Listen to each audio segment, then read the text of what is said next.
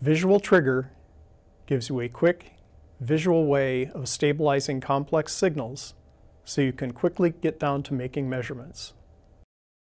There are many types of triggers you can use, starting with simple edge triggering. In this case, the signal is stable only at the trigger point in the center of the display. But how do you quickly stabilize a relatively complex signal without resorting to a complex trigger setup? This is where visual trigger comes in. As an example, we'll use it on this bursty I2C clock signal. Our first step is to select the visual trigger draw a box mode.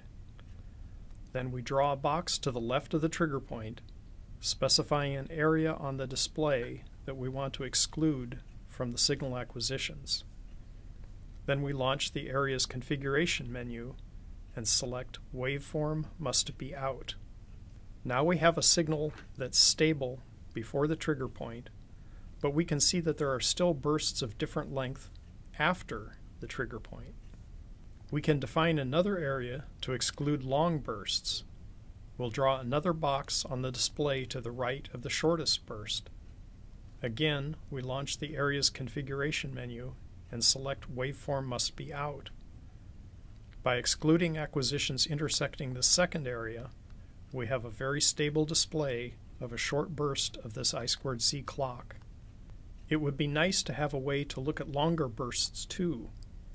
Visual trigger gives us the tools to select just the burst length we want to see. First, we'll set our time base to allow for the longer bursts. We can create a new area by duplicating one of the ones we already have.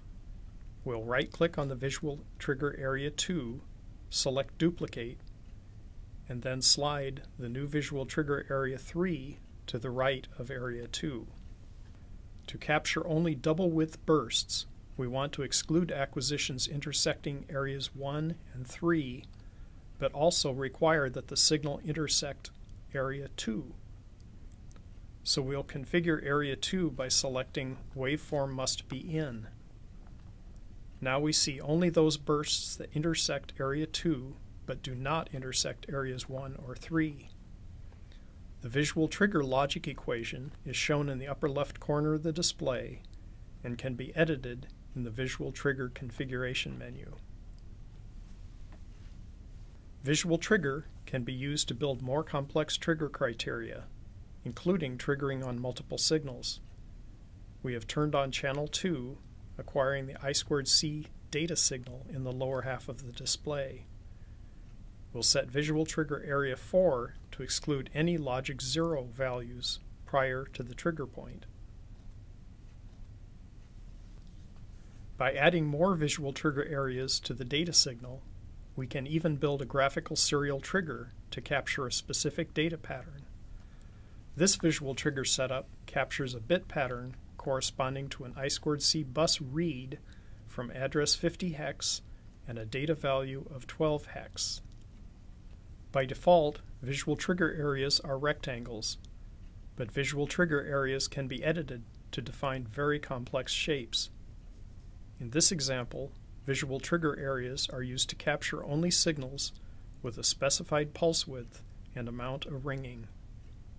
Visual trigger gives you a simple way of stabilizing complex signals so you can quickly get down to making measurements and fixing problems.